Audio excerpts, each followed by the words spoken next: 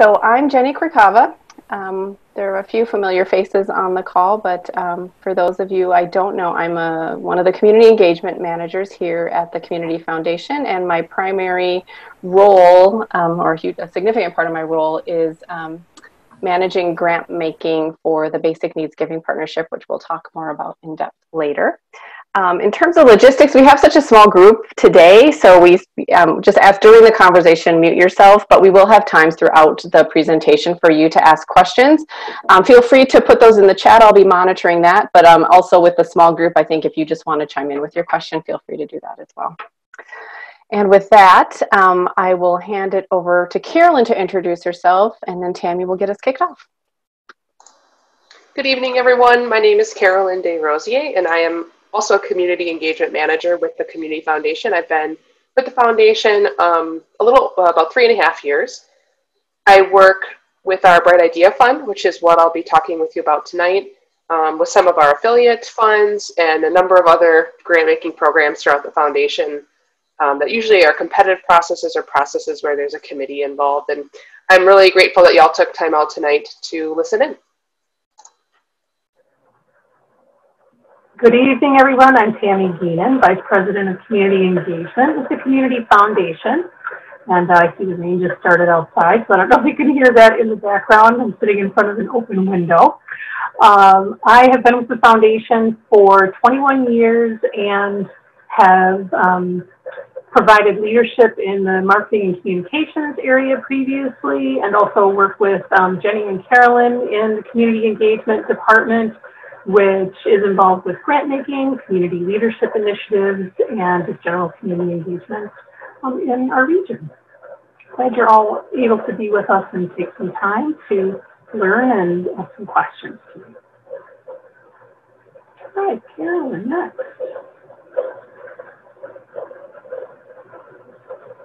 So first, wanted to start with a thank you and acknowledgement of everything that each one of you have been doing during this uncertain, challenging time that we've all been living in since the spring. We know that there have been a lot of needs in the community, that you've been doing a lot of great work to provide support, and that also just from a personal perspective, there's been a lot to deal with and to juggle. So really want to just share our gratitude and appreciation for all that you're doing, and to know that we hear you, we see you, and the groundwork that we've laid for some of the changes to some of the grant making programs we're going to talk about tonight have you and others in the nonprofit sector that are doing such important work all in mind. So with that, I want to provide just a little bit of background to get us started with the discussion around the changes. Back in March, when the COVID crisis hit, the Community Foundation was one of more than 700 organizations that signed the Council on Foundations Call to Action, Philanthropy's commitment during COVID-19. And this commitment is really providing our pledge that we will act with fierce urgency to support the nonprofit sector during this pandemic, and to help support organizations that are helping people that have been greatly impacted by the crisis. This involves us being flexible, responsive, good listeners, to really understand what our nonprofit partners are seeing and are dealing with, and how we might be able to respond appropriately. And also communicating proactively and consistently about changes. So that's part of what we're doing here today. Another aspect is to stay plugged into what is happening from a public policy perspective, and to find ways where there might be a role to play. So from the listening perspective, both Carolyn, Jenny, and many others within the Community Foundation have been having lots of personal conversations with folks that are working in the nonprofit sector. And so we've been trying to use that feedback to determine some areas of focus and need with the programs we're going to be talking about tonight. And then underlying all of this is Peak Grantmaking's 5 principles for equitable grant making that you can see here. And these are, in some cases, aspirational goals, but is also reinforcing what has already been in place. But just know that we are also keeping this in our minds as we go forward. Next. So even though tonight we're going to focus on changes to the Basic Needs Giving Partnership and Bright Idea Fund grant making and provide an update on the COVID-19 Community Response Fund, also just want to make you aware that there are other grant opportunities that are available within the Community Foundation that have open application processes all throughout the year. And you can find those opportunities on our website at this URL. So you can search under different funds that have processes that are open and learn those details and deadlines on our website.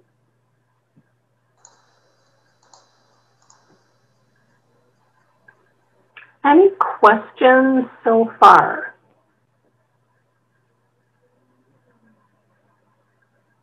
Okay. Great, Carolyn. I'm going to talk now more specifically about our Bright Idea Fund and some of the changes for this fiscal year and our rationale and what you can expect when you're looking into those programs. Just a little bit of background for folks that might not be familiar. The Bright Idea Fund is the foundation's pool of unrestricted grant dollars. So those are dollars that have been entrusted to the foundation by donors, some who have passed on, some who haven't, but up to our board and volunteer grants committee members that we work with to administer to benefit the community. 3 years ago, a little over 3 years ago, we transitioned that to be called the Bright Idea Fund and had 3 programs within the Bright Idea Fund where nonprofits could apply. We still have 3 offerings this year, but we've made some changes to them. Hopefully that will be there to help you as we all meet the challenges of COVID-19. Some of the things we took into consideration as we were considering what to do with our grant making this year was just an overall goal to help position nonprofits to be able to be responsive, to meet up to your challenges, to meet your needs, and also to sustain during this challenging time. Sadly, we know, like a lot of small businesses, there may be some nonprofits that don't make it through this time. We don't want to see that. So how can we be there for nonprofits to help them weather these times? Has been a really key theme in our discussions. The Bright Idea Fund has always had a number of focus areas. Most recently, there have been 5 focus areas that are arts and culture, basic needs and self-sufficiency, community development, environment, and nonprofit effectiveness. So organizations working within these focus areas have been welcome to apply, but we've also had a set of purpose and priorities in each of those focus areas that further define the difference that we're trying to make in the community. We had been on a trajectory to revise those priorities in line with new information from the Life Study, new information from the Imagine Fox Cities survey. But when COVID-19 hit, we realized it wasn't the right time to do that. And we've determined that the best thing for this year is just to sort of set those priorities aside for a little while, work within our focus areas as we have as just sort of key topic areas. And instead, we're going to be guided by values in our decision making, which I'll talk more about in a little bit. So we're trying something new there, working with values rather than these very specific priority areas. Our Bright Idea forums that we have been holding 3 times a year are suspended for this year. Some of you may have participated in them or looked into them. We learned a lot from that program, but it was more so geared to innovative ideas, expansion of programming, and we know that's just not where a lot of people are at right now. We know you're still being innovative, but also you're working very hard to try to figure out how do you still do the things that you've committed to do. And we needed to make a pretty big shift with the dollars that we had normally put towards that program, which I'll talk about in just a moment.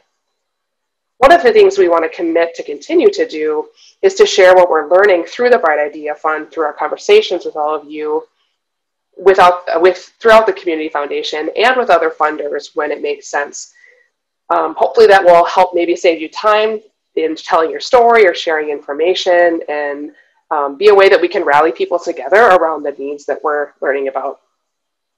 We're transitioning a lot of our work to more streamlined applications and also to all rolling deadlines. So in the past, we had some rolling deadlines and some more specific deadlines. This year, it's all rolling deadlines. And the grants committees are meeting monthly rather than like sort of quarterly or 3 times a year. And overall, we really want to be flexible and nimble. And we look to your feedback about how we're doing on that. We really need to be responsive to you and meet your needs. And we're making a lot of changes. So please know that we really value your feedback in this process. I mentioned those values, and I'll just read through them quick because I'm excited about them. I'm excited to be able to work in this different way and have different kinds of conversations with our committee members about how your proposals align with our values and with you about how our values align together. The first is respect, that we treat the people and organizations with whom we work with dignity and respect, and as partners in our shared goal to improve individual and community well-being. Second is integrity. We steward resources responsibly, make thoughtful and transparent decisions, and we keep our promises and commitments. Teamwork. We serve our community best when we solve problems together, share resources, and listen to one another, especially to those with lived experience. I think that's really increasingly important. The fourth is diversity, equity, and inclusion. We are committed to appreciating and engaging diverse voices, removing barriers to opportunity, and eliminating disparities so that all people may thrive. And creativity. We embrace new ways of thinking, strive to take risks, and we encourage and support visionary ideas. Some of these values are things that we've maybe unofficially tried to do or begun to experiment with. Like, for example, in our Bright Idea Forum, we were taking more risks in the things that we were funding, but we felt it was important to articulate these things, share them with the community, and share them with you, and be able to talk about them. So now I'm going to talk a little bit more about the specific programs that we're offering this year. All the detailed guidelines can be found on the website. I'm just going to hit some of the highlights for you and then give you a chance to ask questions. Probably our largest offering this year, and what's really replacing the funding that we normally would use in our Bright Idea Forum, are bridge grants. These are grants to help sustain nonprofits that are facing significant financial need caused by COVID. And this includes all nonprofits that have been supported via those 5 key focus areas. It's modeled after a program that we did in 2009 that was also called Bridge Grants after the recession. We were able to take a look back at that and use some of what we built at that time to help now in this crisis. So the crises are very different. Requests can be made for up to $25,000 of general operating support. It's a one-time, at this point, single-year grant modeled after that program that I mentioned. Grant amounts will range within that. When we ask people to share their financial need with us, we want to know what the full financial need is. We want to understand the big picture, but the maximum amount that would come from the Bright Idea Fund is $25,000. We will be sharing those applications with your permission.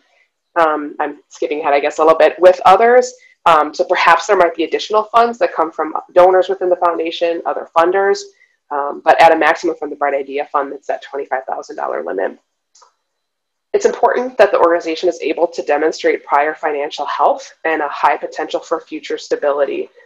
Yesterday, we had a great question. What is a high potential for future stability? It's your best creative ideas about how you think you're going to make it through this time.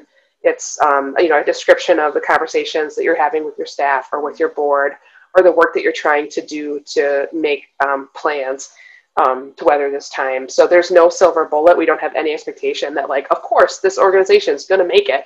But it'll be by asking questions of you of what you think your future looks like that we'll get to that point. It excludes churches, schools, and government organizations, and also fiscally sponsored organizations or organizations that are programs of another organization. There's more of a financial assessment in this application than some of our other applications this year. And I already mentioned the sharing. So I'm the main staff contact for that fund. And I am asking folks to check in with me before they begin that application. So it is password protected. Not that it's a secret. I just want to make sure that people understand what it is and that they're eligible before they begin working on it, because I don't want anybody to be wasting their really valuable time. The next category is planning grants. We've offered planning grants for many years, so we're just kind of expanding and increasing our offerings to planning grants to respond to what the needs are right now. So these are small grants to help position nonprofits to sustain, to take action regarding equity, diversity, inclusion, which is something that's new, and just be able to work sometimes with that outside facilitator, that fresh set of eyes, that person maybe with some specific expertise to help you with your planning. So this can include business continuity planning. If you've never had a business continuity plan or maybe need to refresh your business continuity plan. Scenario planning, which is kind of similar but different. And it's something new that we're still learning about. So we're hoping to provide some additional resources around what that is and who you might work with to do that. But we're finding and reading that that's really going to be critical for people's success moving forward. And then planning or training to advance equity, diversity, inclusion within your organization. We all need to do a better job with this. There's an urgent need to do that, but we know sometimes funding can be a barrier. We don't want that to be the case. So if your organization is looking to create a plan for how you become more inclusive or better meet the needs maybe of your diverse audience or clients, or there's a specific training that you'd like to provide for staff, volunteers, board members, those are the kinds of things we'd like to see there. Grants can be for up to $5,000. There is an 80-20 cost share, and what we pay for is the consultant or the facilitator costs. We can provide a list of possible consultants if you'd like that. We try to curate a pretty decent list of folks that are available in the community. It's mostly community-based people, but one of the interesting things about COVID is now with everything going virtual, we have access to people around the country and around the world. So also, if you know of people who are doing good work in any of these areas, please feel free to share that. It is a two-step application, so that means you complete an inquiry that gives us some of the basic details. We'll check it again, just make sure that it's a good fit before you move on to the second part where we ask for more details and it takes a bit more of your time. And I'm the staff contact for that process. Our third area are our Bright Idea Fund Spark grants. These should be familiar. We've offered Spark grants the last several years. I like to think of these as a little bit of money to try something out, to try a neat idea. And we know that that still needs to happen right now. There is a lot of creativity and innovation, but sometimes, again, that cost can be a barrier. It can be hard to, sometimes other staff members or a board say, you know, we just can't afford to try this thing right now. And we'd like for Spark to be an avenue for you to still do those things. So it's going to support events, projects, and programs that are virtual or safely distanced. So still keeping the CDC guidelines in mind. Could also support software or hardware improvements that you need to be able to work differently. Or just like other alternative methods of connecting with people is kind of what we're focused on this year. Usually we've supported $25,000 for events, up to $25,000, no, $2,500 for events, excuse me, and up to $5,000 for projects or programs, just things that are longer term. We, in past years, have accepted more than one Spark application per organization in a fiscal year. This year, just due to the need and limited dollars, one Spark application is the limit for the fiscal year. So that's between now and June 30th of 2021. This is also a two-step application, again, just to check in and make sure your time is valued as you're filling out the application. And our staff contact for this fund is Tammy Geenan. One other thing to mention about this program is there is a 60-day deadline. So 60 days prior to the start of the event, the program, maybe implementing your technology or software improvement, and that's calendar days. That helps us have enough time to thoroughly review your application, maybe go back with questions. If there's advertising that has to happen, for you to get an answer from us in time for all those things to happen. Those full guidelines can be found on the website at cfoxvalley.org/brightideafund. Please take a look at those before applying for sure, but know that you can call with more questions, and we'll have time for questions right now too, that Tammy and I are very happy to help guide you through the process. But we'll stop for questions. What questions do you have about our Bright Idea Fund this year?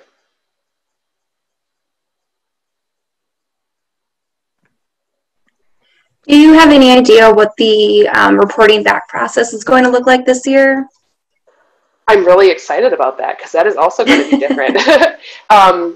We are looking at streamlining our reporting as well and offering people more options. And we've already started doing that for existing grants. So grants that people got in the past, we've started doing things like instead of taking a written report, scheduling a phone call and recording notes or just recording the call. We realized that reporting is also an area that we need to be more streamlined, flexible, and efficient. So for example, for the Spark process, if you were to get a grant, what you would then see are some options for reporting. If you have already written a report on that work that was funded by the grant for another funder, you can upload that. Or if you haven't done that, and if you like writing, or you have someone who likes writing on your team, you could submit a one-page narrative. You could ask to schedule a 30-minute phone call. So it's going to give you a number of options to make sure that we're responding to what seems to work best for you, and then also just some other upload boxes if you want to put pictures, examples of what you did. The bridge grant reporting is different. It's a little bit more involved given the greater amount of funding and also what we want to learn from that. I mentioned doing those bridge grants now is different than doing them in 2009. You know, at that time, the recession was sort of like officially declared over. You know, we are still in the middle of COVID right now in the Fox Valley. We have these rising case numbers, and the length of time that we're going to be dealing with these challenges is an unknown. And so there is a lot more that we'd like to learn from people about how these grants helped. Were they able to leverage them for other funding? What else do they need? So the reporting for that grant is a little bit more in-depth yet. And then our planning grant reporting is similar to the Spark grant with those options that I mentioned. Thanks for that question. Yes, thank you. Other questions? Carolyn, I have a question about information sharing, I guess. I know, one of the advantages of the forums and some of the things that were part of Bright Ideas as it was, kind of traditionally offered was that opportunity to brainstorm with other people, get feedback on ideas, and just kind of know what was going on. Is there any forum or format or anything where that idea sharing might be able to continue? Thanks for that question. Yes, one of the things we did as part of our Bright Idea Forum was we had monthly light bulb labs that were kind of a feeder for that. You could come share an idea, meet other people, and there were often just really great connections that would come out of that, in addition to making those forums kind of open. We're still figuring out, I guess, what to do about this idea sharing and connection piece. We are going to be offering virtual office hours just as a chance for folks to meet one-on-one with myself, Jenny, or Tammy. But I appreciate that question. That's something we have to think more about. And I guess I'd kind of just look to the folks on this call for feedback. I sometimes worry that maybe people are like Zoom called out. There's a lot of, maybe people are taking advantage of their professional associations, other cohorts they're a part of. Would there be an interest yet in sort of those light bulb lavish type calls regarding grants that you all might have? You could nod or unmute and say something. Just curious about that. Seeing some nodding. Yeah. I know the AFP chapter has done, these kind of coffee and wine chat kinds of Zoom opportunities where we've been able to do some small group discussion, and maybe it's some more partnership to get the word out on just those kind of more free form opportunities for people to connect. And, maybe there isn't need to do something super structured and formal, but I do feel like sometimes I'm in the same Zoom call with the same people. And, so getting that wider perspective is sometimes something that I'm missing. Yeah. Well, thanks for that suggestion. That is one of the cool things we saw in that light bulb lab is we'd have an arts organization come and learn from a human services organization, learn from an environment organization, and just there was great collective learning in that. So thank you for bringing that up, and that's something we'll have to think more about and communicate back out about. Any other questions? I think we can take one more before we... Yeah, Carolyn, I need a refresher with my memory for indicating before the bridge grant to indicate what our financial need is. Our chorus budget year starts May 1st till the end of April next year. Do I start with that date as to what our deficit will be, or can I even go back to the beginning of COVID in March? That's a great question. So the financial section of the application is going to ask you to report things based on your fiscal year. But given that your fiscal year just started, in the narrative sections, I would encourage you to add more detail about what happened before May. And it's also going to ask for 2 years prior, not like full financials, but a snapshot of your financials in the 2 fiscal years prior. So the committee will get some picture of that already, but please do kind of do your best to give us the whole picture of how COVID has impacted you. And that's something we can look at that section of the application together too, if that seems tricky. Good question. Thank you. All right. I think I've gone over my time, so I'm going to turn it over to Jenny. Get us caught up. Hi, again, I'm Jenny. I'm going to talk a little bit about the changes, some significant changes I hope those of you who've been through the process before will be happy to hear. And so a little bit of background about the Basic Needs Giving Partnership. For those of you who aren't familiar with it, it was formed back in 2008 as a strategiip funding alliance between the J.J. Keller Foundation and the U.S. Venture Schmidt Family Foundation. And funds are raised for grant making through the partnership through the annual U.S. Venture Open Golf outing that occurs in August.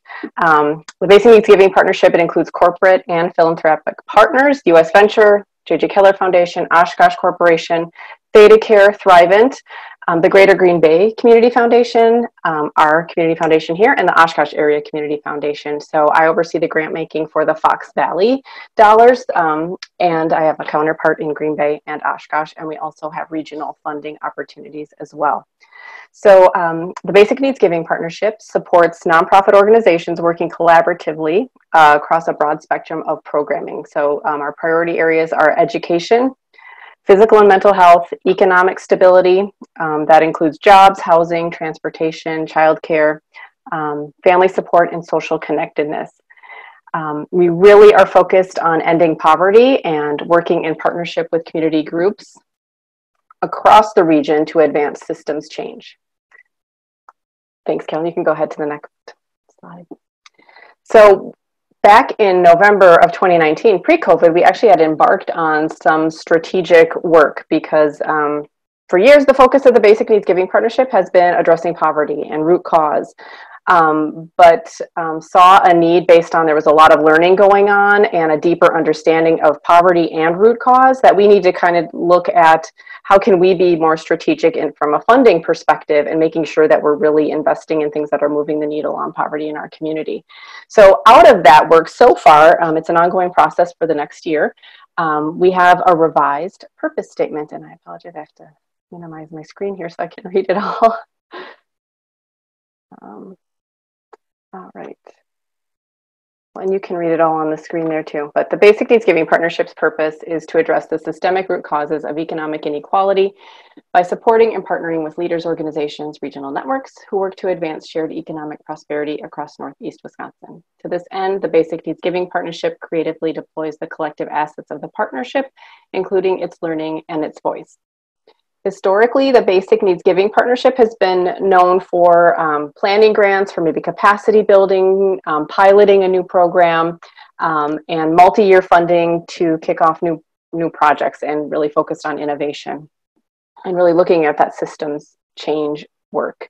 In addition to funding and grant dollars, we're also seeing the need, especially in this moment, that a lot of the problems that the Basic Needs Giving Partnership has been focused on have just been amplified with COVID, the George Floyd, Breonna Taylor murders, and there's a lot with race and equity that's coming up too that we really need to address and want to add an equity lens to our grant making.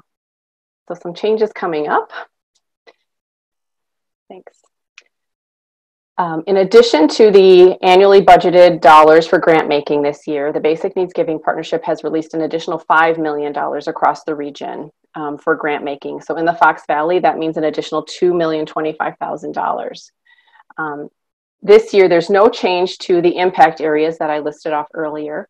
But there is a change to how we're going to go about grant making this year. We've learned a lot, those of us working within the community foundations, through the COVID-19 response funds that each of our organizations has set up, and really saw the need for more responsive grant making, streamlining process, really emphasizing trust and relationship, and tying into the pledge that Tammy alluded to earlier in the program tonight.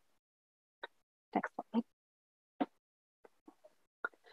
So in terms of flexibility, the first step in requesting a basic needs giving partnership grant is still to contact me. So I am the staff contact for that.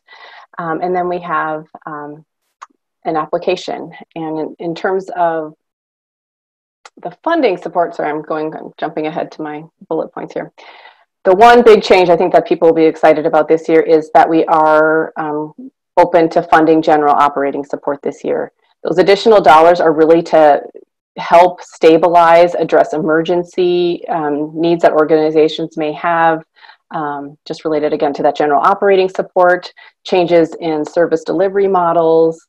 So that's an exciting change. And related to that is removing the restriction requiring collaboration. That said, the reason, I think behind releasing these additional dollars is seeing the need for this short-term relief, but we also want to continue to keep our eye on these longer systems change projects. And so how can we take advantage of this moment where there is an opportunity ripe for change, and make sure that our nonprofit organizations, our social safety net in our area is equipped to take on those challenges. We've drastically reduced the size of the application. So for those of you who've been through the process, that is very exciting. We also want to simplify. So if you have a request for funding out to another funder that you've already prepared, we're open to just sending us a copy of that. The budget section is much simpler. You can upload your existing budget in its existing format. So just trying to add some simplicity and flexibility around that so we can make that process easier on you. So we can provide, as it says there, direct support to your organization and or community regional systems level support, so through collaborations. And then we do have a regional grant making process. So if you're an organization that serves multiple regions within the Green Bay, Fox Cities, and Oshkosh areas, you may be eligible for a regional grant, or if you have a project that reaches at least 2 out of 3 of those other service areas. Another change to our grant making is we are moving to rolling grant cycles. We used to have 2 cycles per year. And now we are going to have a rolling deadline, so you can submit grants as you need them. And our grants committees will start meeting monthly, which we're just bringing them on board. We had our first orientation last week, and they're very excited about a lot of the changes ahead, including those extra monthly meetings. But just ask, in the program yesterday, I mentioned that we are building the plane a little bit as we're flying it.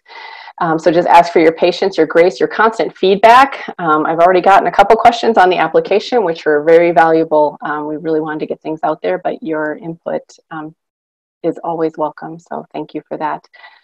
I guess I'll add one more thing about our grants process. Typically, we did have an interview as part of that process.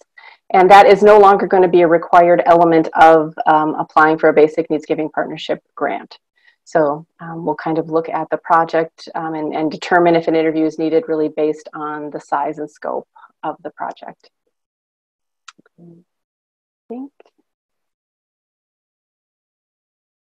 So I guess I don't know if there's a time for questions. I'm sure I missed things. There's a lot to talk about.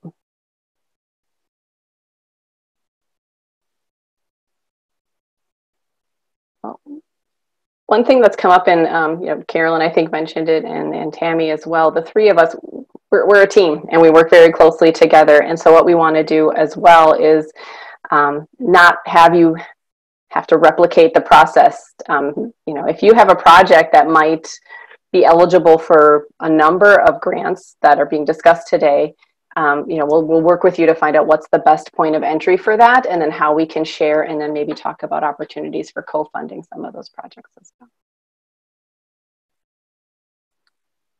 Jenny, I have just one question. Will Basic Needs still be doing multi-year grants, or are they going to step back from that a bit? Thank you. No, I wasn't explicit on that. So yes, we have our traditional grant making that we're known for, and we definitely want to still see those projects coming through that are multi-year, collaborative, really focused on systems level changes addressing root causes of poverty. That is definitely still vitally important, but just recognizing the need, the additional need this year, and some of that stability that we know organizations need in order to continue to think creatively and collaboratively about these big problems. Thank you.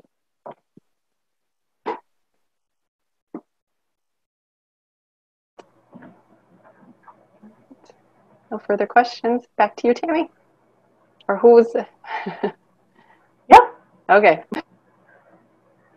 All right, so I'm going to provide just a brief update on the COVID-19 Community Response Fund and answer any questions that you might have about that. So back in March, when everything was beginning to shut down in our community, the desire for individuals, businesses, and organizations to provide help in the community was increasing. And we came together with United Way Fox Cities, and on March 17th created the COVID-19 Community Response Fund to provide a mechanism for people and businesses in the community to respond as the crisis was beginning. Carol, you can go ahead and advance. So since March 17th, total donations to the fund have exceeded a little more than $1.5 million, and grants awarded are $1.2 million. So we have a little more than $300,000 in the fund right now that we're continuing to use to provide grants. And initially when the fund was created, we had the intention of having different grant phases to help meet what we anticipated would be changing needs as the crisis continued. So we moved into phase 2 of grant making a couple of months ago, and decided to continue to focus on Fox Valley region nonprofits providing basic needs services to vulnerable and marginalized groups of people who have been disproportionately affected by the pandemic and economic crisis. This includes providing short-term support to organizations as they're reopening facilities and restarting or reinventing their services. So we made just a slight tweak based on where we started from phase 1 to provide that short-term support to some organizations that were trying to reimagine how they were going to be moving forward. But I just found the need still exists to focus on providing those basic needs services. The funding priorities have also remained consistent: housing and safe shelter, financial assistance, child care, health and well-being, vulnerable and marginalized populations, and food. And we are still accepting grant requests to that fund. And on the next slide, you can see where you can find more details and information on our website. And United Way is providing the email capacity for organizations to share their needs and ask questions regarding requests. So we're continuing to do grant making out of the fund. The donations into the fund have slowed as the crisis has continued, but this is a fund that we are able to keep open as long as needed, and can give fundraising another boost as needed. It's designed to be flexible and responsive. So as of right now, we're continuing that grant making work, and the grants committee, consisting of representatives from United Way and the Community Foundation, continues to meet almost weekly to make sure that we're learning about needs and continuing some direct outreach to organizations to make sure that we are meeting the needs throughout the Community Foundation's service region and within United Way service region as well. Any questions about that fund?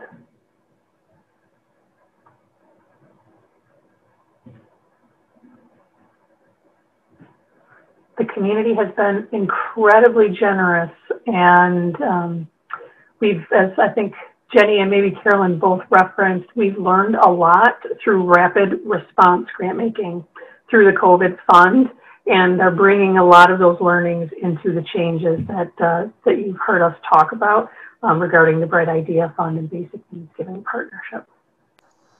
I'll just take on to that. It was really exciting to be able to make those $1.2 million in grants and be a part of that team with really no formal application. You know, it started with that email to United Way. Some people would write very short bit, and then our response was usually to set up a phone call and do an interview. And it was from our staff members' notes from those interviews that we were able to make a lot of those recommendations for support. So that taught us a lot about, you know, what's really required to meet people where they're at, to respond, to do it in a timely manner, and meet the community need. So I'm proud of that work, and also grateful for all of that time that we got to spend on the phone with folks that were really doing incredible things every day to keep their organizations running, to take care of their teams, and to help take care of the community. Sometimes not always taking care of themselves, so we hope you're all doing that. But really incredible work that happened all across the board with that fund.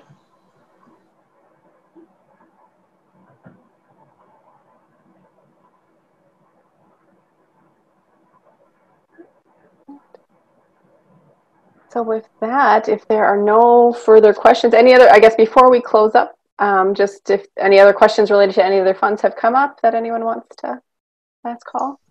We love questions. No question here. I just want to say thank you to how responsive you guys have really been. I know you guys have been adjusting your platform, and we're all trying to figure things out together. And I just want to say that it's really been great being able to work in this capacity, this new way. Great.